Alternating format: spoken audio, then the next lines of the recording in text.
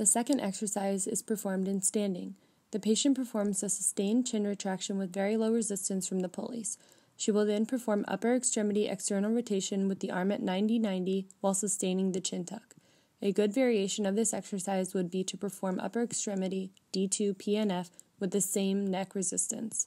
Progress or regress reps or resistance to the neck or upper extremity as needed. Compensations may include losing the chin tuck and not keeping the upper extremity at 90-90.